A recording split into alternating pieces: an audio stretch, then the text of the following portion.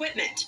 An inspector noted in a report from May that employees locked an item that was red tagged at least 5 times once she identified herself and wouldn't reopen it so she could look inside.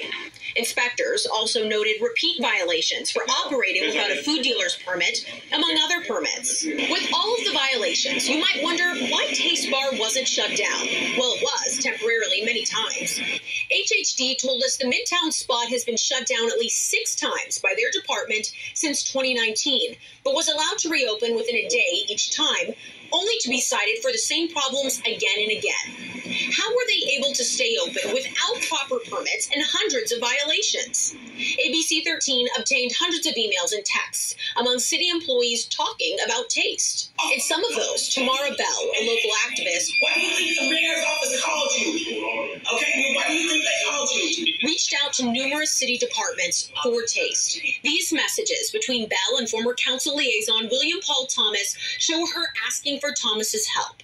You know his name because he recently made headlines after pleading guilty to a federal charge of accepting bribes to help 2 local businesses get their necessary permits quicker. In one of the text conversations, Bell writes, quote, "Hey, William Paul, I'm so sorry to be calling you. It's Taste Kitchen. Can I speak with you or do I need to call ST? It's urgent." When Thomas asks if they're good through the weekend, she says yes. Another, he tells Bell to call him when she's available, saying, quote, ASAP about the health department and Taste. We asked Bell several questions, including her connection to Taste, but have not gotten a response. There are still questions about Thomas's exact involvement in Taste, but according to the city, this would be outside the scope of his official capacity. Each time we do a story about Taste, we reach out to Chef Bouie for comment. He stopped answering us, but has seen our text messages because he started sharing screenshots of them on social media.